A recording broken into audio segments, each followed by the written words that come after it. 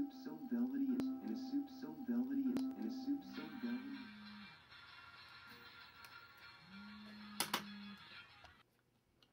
Hey, what's up, man?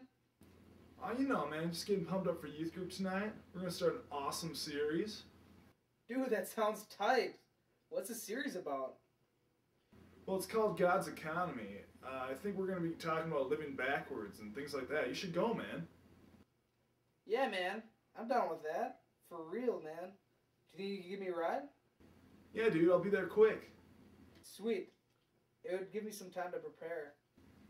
Prepare for what? Don't worry about it. Just come and pick me up. Alright, man, I'll see you in a few.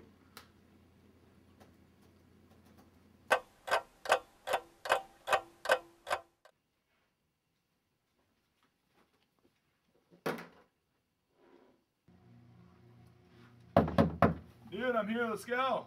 Oh, just a second, man. All right, man. We gotta go. I'm coming in. Dude, we gotta go.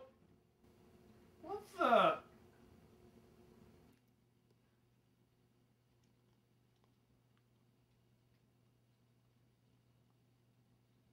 Alright, man. I'm ready. Dude, why are you dressed backwards? You look ridiculous. I thought tonight's series was about living backwards, so, I thought I'd do it. Dude, that is ridiculous. Why would you dress up backwards? It's not about literally living backwards in your clothing. The only thing that's going to happen by you doing that tonight is Pastor Ryan's going to laugh at you, alright? Now, come on, we got to go. We're going to be late. Alright, man. Let's go. Oh, stop. I think before we go, you better change. I wouldn't want you getting laughed at.